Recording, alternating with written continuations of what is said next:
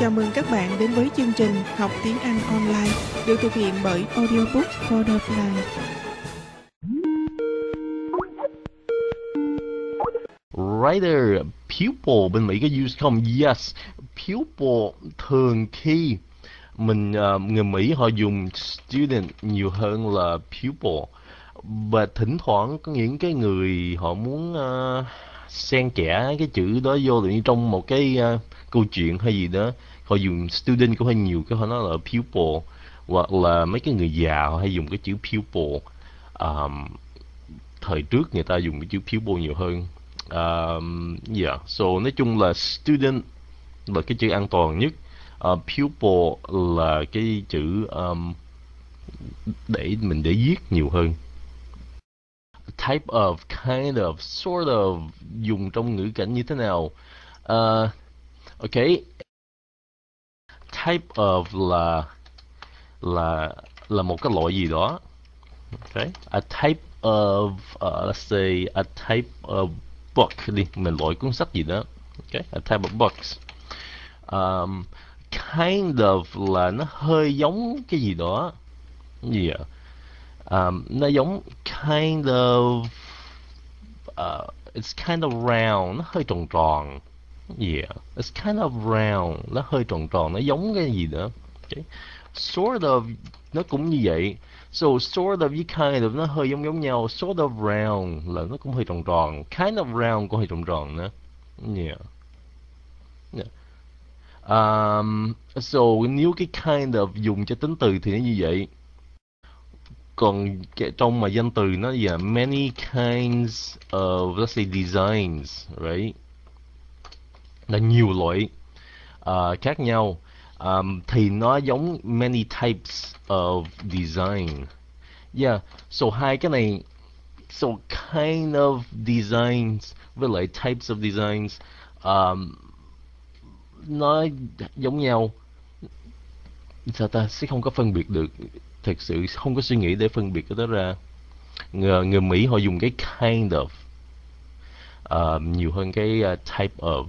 Rồi khi mà tính từ, người Mỹ dùng cái kind of cũng do tính từ nhiều hơn cái sort of. Well, actually cả hai luôn. Yeah, sort of với kind of người Mỹ dùng tương đương bằng nhau. Yeah. So nhớ cái từ cẩn thận đó là kind of mà tính từ thì nó giống sort of tính từ. Còn different kind hoặc là many kinds of danh từ thì nó cũng làm như types of danh từ. Yeah, so cái phân biệt cái này là cái danh từ đi sau hay là cái tính từ đi sau thôi. Okay. Alright. Let me see. Top notch là gì? Sure, top là ở phía trên. Notch là một cái gì ta? Cái notch tiếng gì cái bằng một cái bạn dùng trong từ điển đi. A notch là một cái cái gì? Những cái khắc vậy đó. Nó cái anyway, cái chữ top notch là cao, cái quality đó là cái gì vậy trời? Yeah, like cái đỉnh. Yeah, cái notch là like cái đỉnh vậy đó. Cái quality là cái quality là cái gì? Cái chữ này nè, quality tiếng Việt là gì quá này? Oh my god. Chất lượng. Yes. Thank you. Okay, chất lượng. So a top notch nghĩa là một cái chất lượng cao.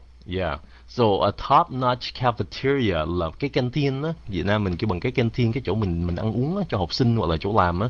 Right. So a top notch cafeteria là một cái canteen nó chất lượng rất là cao. Ví dụ có thể cái ghế ngồi rất là êm, máy lạnh, đèn đóm nhìn thấy đẹp, sạch sẽ. Yeah. So a top notch cafeteria là cái canteen nó chất lượng rất là cao. Okay. Flirt cái này use nhiều hơn. Woo với flirt cái nào use nhiều hơn? Flirt. Woo có thể thỉnh thoảng mình để vô nghe nó hơi vui cái lỗ tai người ta. But đa số người ta dùng flirt. Okay. Alright. What else? Cái notch không phải là cái ngọn, mà cái chỗ nó không có bằng, nó ló lên nghe hả. Cái notch là cái chỗ nó ló lên hoặc là nó sụt xuống một tí, là như một cái dấu vậy đó. Yeah, cái notch như một cái dấu vậy đó. Ok. Phân biệt dùm nghĩa geography với lại geology. Sure, no problem. Geo nghĩa là trái đất. Ok. Geo nghĩa là trái đất. Graph, graph tiếng Anh là vẽ. Right, vẽ, mình lấy cái cọ mình vẽ đó. So vẽ trái đất. So geography là mình học về diện tích của hình trái đất đó, là như nước Mỹ nó nằm ở đâu, phía bên hướng nào, biển Thái Bình Dương hướng nào, cái đó là địa lý. Yes, so geography. Okay. Ology là nghiên cứu. Ology là nghiên cứu. Geo là trái đất, nghiên cứu trái đất là mình học về mấy cái người chuyên môn học mấy cái tảng đá sỏi ở dưới lòng đất như sao, núi lửa nó như sao này kia nọ. So geology. Ok, một cái là địa lý, một cái là nghiên cứu về đất đai, địa chất ha. Ok, địa chất. So there you go, hai cái đó. Còn nếu cái chữ này là gì? Photography. Photo là ánh sáng hoặc là hình, right? Ánh sáng. Graph là vẽ, cái người vẽ ánh sáng. Vẽ, mình lấy ánh sáng đó mình vẽ vô tờ giấy, là cái người nhiếp ảnh gia chụp hình. Yeah, photography.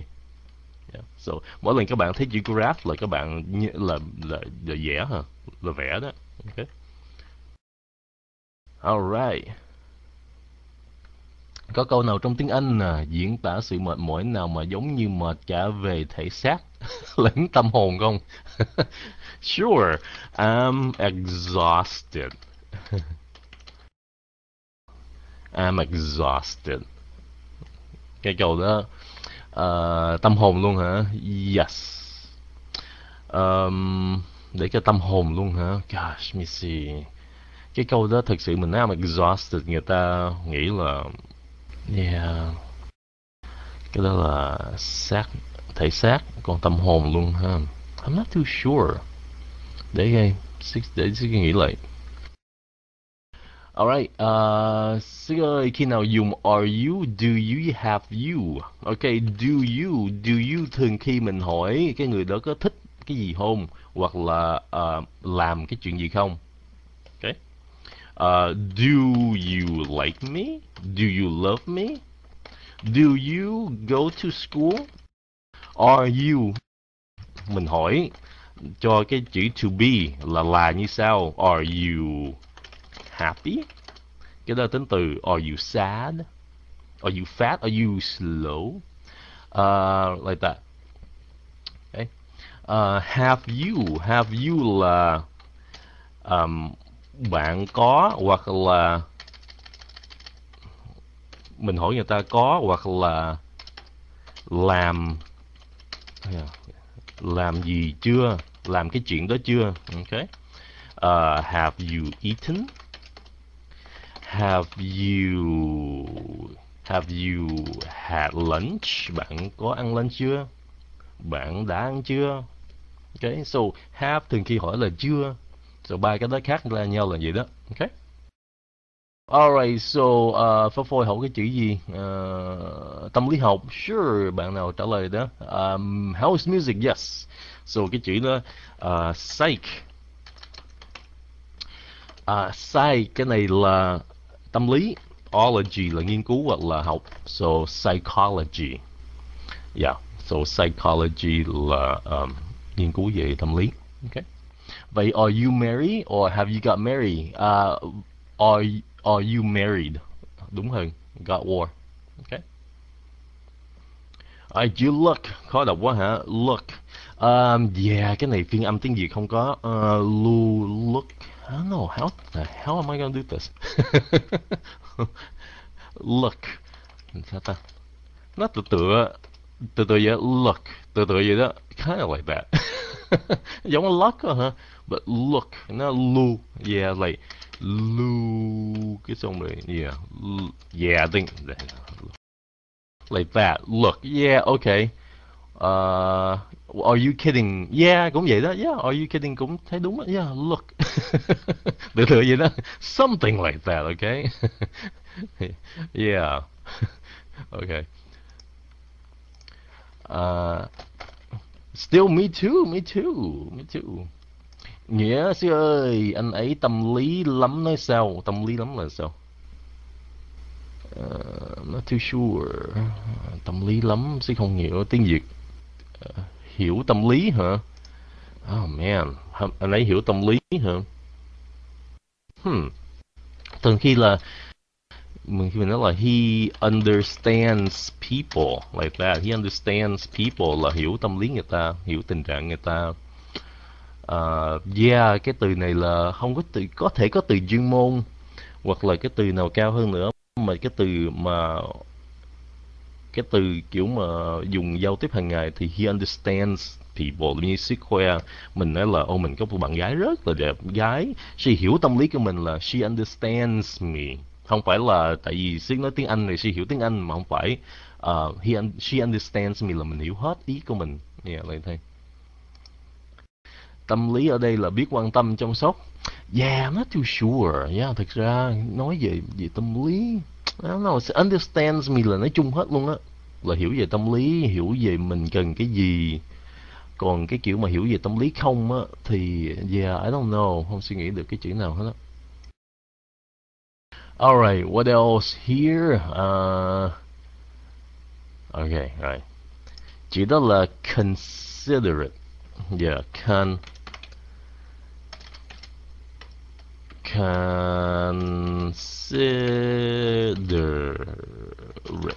considerate like that.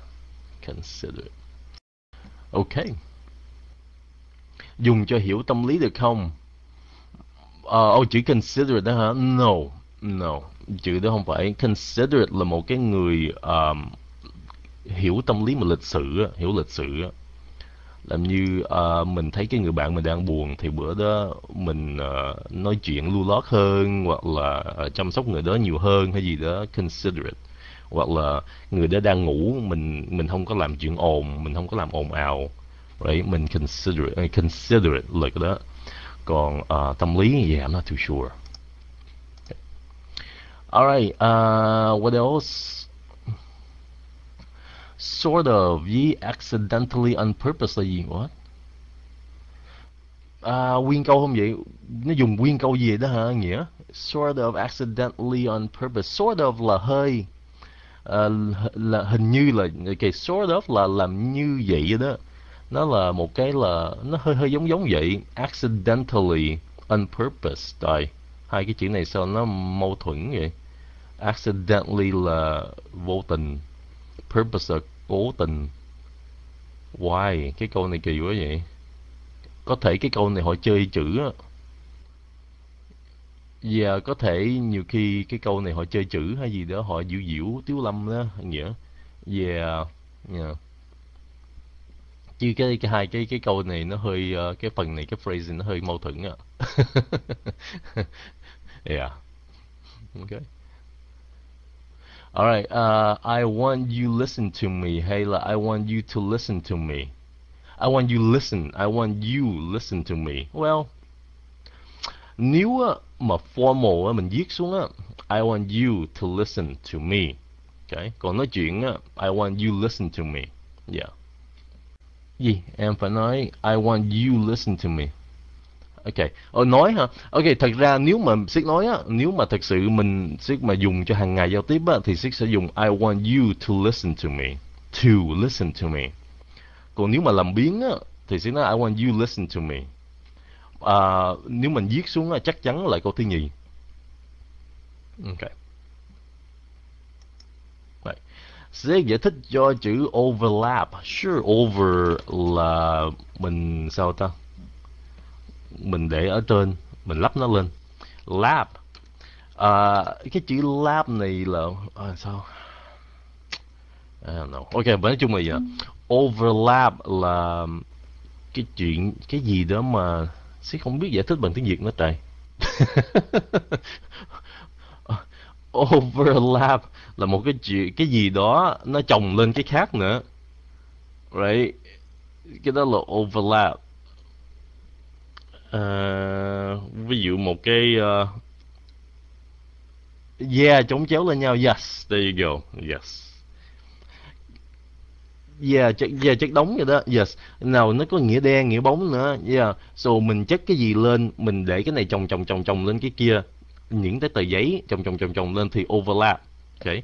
Còn nói gì nghĩa bóng của nó đó là cái công việc của Siết làm trong cái công ty đó, thì nửa cái công việc của Siết cái người khác cũng có làm nữa, giống nữa. So hai cái công việc đó nó overlap với nhau vậy đó.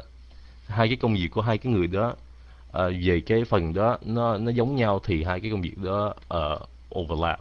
So trùng lập hả? Oh yes, trùng lập. There you go. Yes. Yeah, trùng lập. Okay, yes. Yeah. Alright, chữ đó là recruit. Quang Linh. Cái xong recruit. Okay. What else? Chữ outgrowth là gì? Sure. Growth là phát triển. Outgrowth là phát triển ra. So outgrowth là một cái phát triển mà nó hơi ló ra nhiều quá. Ví dụ cái người trồng kiển đi, họ muốn cái cây kiển nó giống như vậy thôi, cái dạng như vậy, thì nếu họ không có chăm sóc cái cây kiển đó, nó sẽ mọc ra thêm nữa, những cái thêm mà họ không muốn á, cái đó là cái outgrowth. Vậy that. Nói về một cái công ty, cái công ty đó mình làm, khẳng định là cái công ty nó vậy, mà cái mình làm cái công ty từ từ nó phát triển ra, thì mình thêm những cái phục vụ khác nữa. So những cái phục vụ mà thêm nữa đó là cái outgrowth. Yeah. So outgrowth là một cái vượt trội ha. Yes. Từ từ vậy đó. Okay. Phương, NLT, Goodwin nghĩa là gì? Cái tên này là cái tên, cái đó chỉ là cái tên. Okay. Giờ Goodwin là cái họ vậy đó, họ Nguyễn, họ Trần vậy đó. Okay. NTL. NTL. Alright. Coincide làm như một cái trùng hợp vậy đó, trùng hợp. Xác định đang làm ví dụ xác định đang làm cái công việc này, cái người khác định làm cái công việc đó luôn. So we coincided, right? Còn overlap thì nó khác. So cái trùng hợp thì thay là coincide. Hai người đi ra ngoài vô một cái siêu thị đó đúng giờ với nhau, coincide. Overlap là một cái công việc, làm như một cái trách nhiệm của mình trong công ty đó, ví dụ đi, rồi người khác cũng có một cái trách nhiệm giống tựa như mình, thì hai người đó overlap. Vậy thì nó khác nhau là vậy. Ok, sorry các bạn, trình độ tiếng Việt của mình lớp 3, thông cảm nha. Sorry, ước gì mình nói tiếng Việt lưu lót tí xíu. Overdose, sure, dose là cái gì của mình có mà, phải không? Đủ đô không á? Là như bác sĩ có cho mình đủ đô không? Hoặc là mình làm gì cái đủ đô không vậy? Right. Dose là một cái toa thuốc. Over là nó vượt qua. Yeah, so overdose là nó vượt cái toa thuốc. Là mình làm cái gì quá liều lượng hả? Ok. So overdose là liều lượng. Right. Nói về thuốc men, nghĩa bóng cũng được nè. Right. Yêu quá, tình yêu nhiều quá hay gì cũng overdose nữa. Yeah. So overdose chữ đó không có tốt. Right. Yeah. See you later và see you guys later khác nhau thế nào? See you later trịnh trọng hơn. See you guys later thì cái đó không trịnh trọng bằng. Alright, what else? Growl là cái con cọp mà nó chuẩn bị nó gầm á, like growl, yeah. Làm như Siết thấy người yêu của Siết mà đang nắm tay với người khác á, Siết cũng ok. Ok, yeah, so that's growl. Hoặc là con chó đang ăn cái mình lấy đồ ăn nó, cái nó gừ mình á. Yeah, that's a growl. Have as good là có nửa half là phân nửa, good là tốt, nửa cái tốt thôi. So half is good là nó tốt bằng phân nửa cái gì đó. Okay, so pigeon với dove, người Mỹ use từ nào? Alright, nói chung á, mấy cái con bồ câu á, họ dùng là pigeon. Okay, pigeon là con bồ câu. Mà cái con bồ câu màu trắng á, mà họ muốn dùng cái chữ sang trọng hơn á, để cho tượng trưng hòa bình á, thì họ dùng chữ dove. So, nói chung á, a dove là cái con bồ câu nó màu trắng. Còn a pigeon là nói chung là con bồ câu ở ngoài đường này kia cho nó. Tuần này chưa ra video, yes, hơi busy, bởi vậy sẽ cancel thứ hai giúp cho bạn học tiếng Anh là vậy đó. Là tại vì Sig bị bận quá đi. Ngày mai Sig phải ra cái video, mà Sig làm xong rồi, cắt gần sắp xong rồi. Bây giờ chỉ cần đẩy chữ vô thôi hả? Yeah, I'm almost done, almost finished. No pain no gain, dịch theo nghĩa bóng là không có hoa hồng nào mà không có gai. No, no, no, no. Không biết, Sig không biết sao không có giống. Ủa sao Quang Linh biết hay vậy? Kỳ quá à. No pain no gain là mình không có chịu khó, mình sẽ không có hưởng thụ. Ý nó là vậy đó. Mình không có chịu khó, không có đau đớn. Pain là đau đớn. Mình không có chịu khó thì mình không có gain. Gain là mình hưởng thụ, mình lấy cái gì lợi. Ý nó là mình làm biếng thì mình không có được gì hết. Mình siêng, mình phải ráng, mình phải làm cho, mình phải ráng cực nhọc, đau đớn mình mới được. Ok. So không biết cái câu cái nghĩa vậy đúng cái không có hoa hồng nào mà không có gai không nữa, Ebola. Ok, rồi. Sếp bao giờ đi underground chưa? Yes. Underground là xe lửa đó phải không? Cái xe lửa mà ở dưới đất đó phải không? Yes, có. Yes. Nào, người Anh á, gọi cái đó là underground. Right. Underground. Hoặc là họ gọi là the tube. The tubes. Ok. Còn người Mỹ á, là subway. Người Mỹ có thể dùng metro nữa, và cái này chữ metro của Pháp. Yeah, so người Mỹ dùng là subway. Yeah. Sub là phía dưới, way là cái đường đi ở phía dưới. Đi nhanh không? No, mấy cái metro của Mỹ, mấy cái subway của Mỹ á, dở lắm. Nước Mỹ là cái nước xe hơi, cho nên không phải là đa số. Ngoài ra New York với mấy thành phố vậy thôi à, thành phố New York, Chicago. Còn đa số ở Cali không có, ít lắm, ít có mấy cái underground với subway lắm. Yeah. Tàu điện ngầm. Tàu điện ngầm là cái đó. Yes, là underground với tube với lại metro với subway đó, Phó Phôi. Cancer vừa là ung thư vừa là con cua. Alright, để sẽ giải thích cái chữ cancer cho các bạn. Sure. So cancer là ung thư. Mà khi các bạn coi mấy cái về ngôi sao á, mà tiếng gì cái bằng gì, mấy cái mà ngôi sao coi tháng rồi, không biết cái đó tiếng gì, cái gì mà Mỹ nó gọi là cái horoscope á. Horoscope, tử vi, yes. There you go. Alright, so các bạn coi cái tử vi, có một cái biểu tượng là hình con cua, cái tử vi đó gọi là cancer. Tại sao cái chữ ung thư trùng hợp với chữ cancer? Là tại vì khi hồi xưa đó, mấy cái người khoa học đó, họ nhìn vô cái tế bào của cancer đó, cái nó tưa ra, mấy cái que nó đưa ra ở dưới cái kiến hiển vi đó, hình giống cái con cua. Cho nên họ lấy cái chữ cancer đó, họ mới đặt vô chữ ung thư, là nhìn vô giống cái tử vi mà cái con cua ở trên ngôi sao trên trời đó. Ok, so cái gốc nó là vậy. Thực ra cái chữ con cua mình ăn á là crab.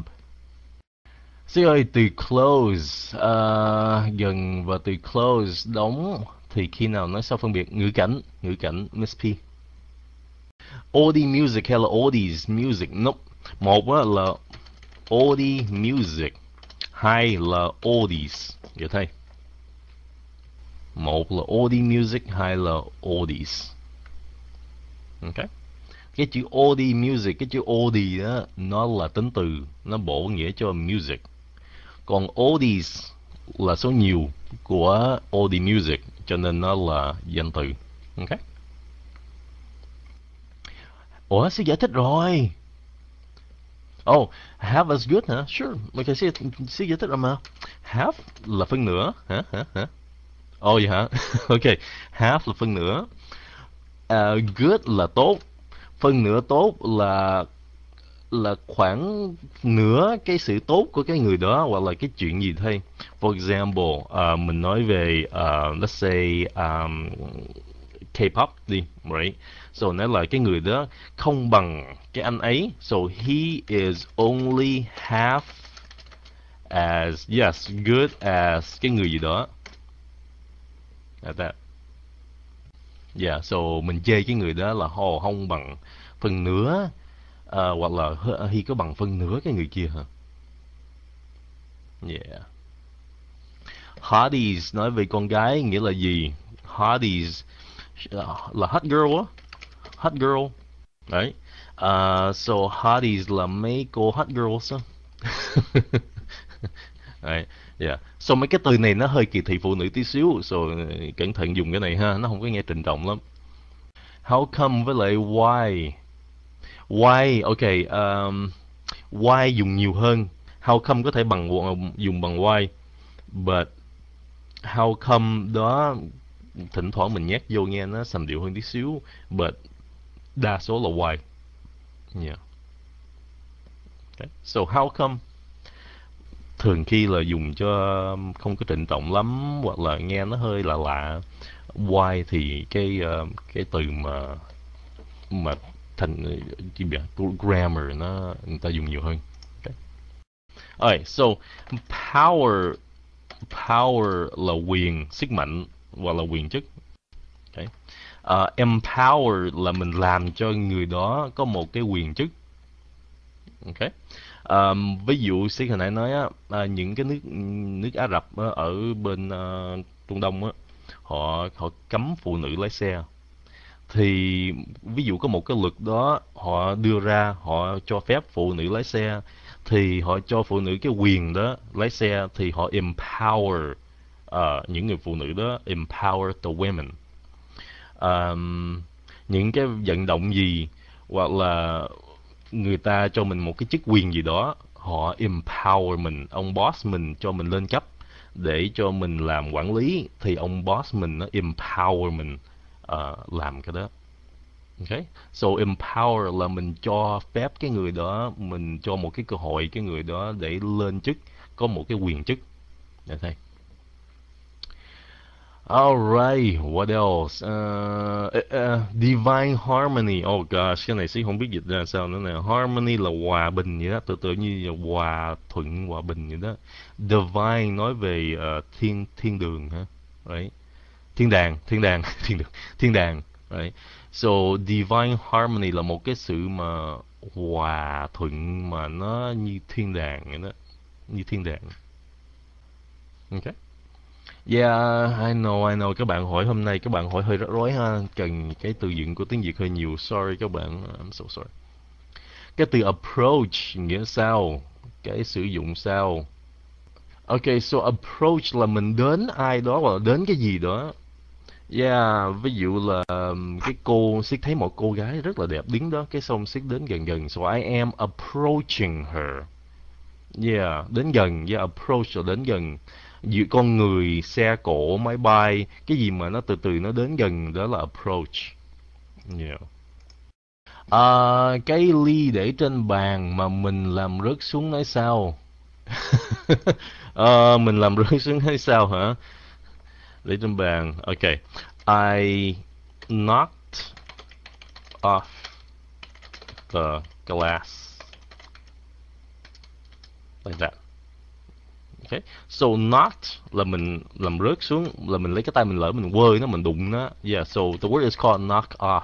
Knock là mình gõ, off là gõ xuống, mình gõ xuống. Yeah. Okay. Mình nói là tôi lỡ làm gỡ mình rớt cái ly xuống đất từ bàn xuống. Yeah, so I knocked the glass off the table. Ok rồi, thôi bây giờ chuẩn bị đi. Rồi các bạn, mấy bạn đang giơ tay chờ nha. Thêm một câu nữa. Ok. What's up? Con hoàn cảnh nào sử dụng nó? Hoàn cảnh không có nghiêm trọng. How are you? Nghiêm trọng hơn. What's up là mình gặp cái bạn nào cũ, bạn nào quen thuộc. Ok. Mr. C, sự chữ charge thường dùng với nghĩa như thế nào? Gặp hoài mà không hiểu. Cái chữ charge nó nhiều lắm. Yeah, mỗi người cho 10 phút á. Cái chữ charge nhiều nghĩa lắm, cho nên Mr. C gặp hoài là vậy đó. Yeah, so charge có thể là mình chạc pin. Charge the phone. Okay. Là mình chạc pin cho cái phone. Charge có thể là tấn công. Mình có thể tấn công người ta. Làm như mình thấy người ăn trộm đó đang ăn cắp cái gì đó, mình chạy lại tấn công, mình ôm nó, mình đè nó xuống. Charge. Yeah. Mình làm tội gì, tòa án hoặc là cảnh sát chấp tội mình, họ cũng charge mình cái tội luôn. Ok. So cái chữ charge nó nhiều lắm, cho nên ba bốn nghĩa luôn.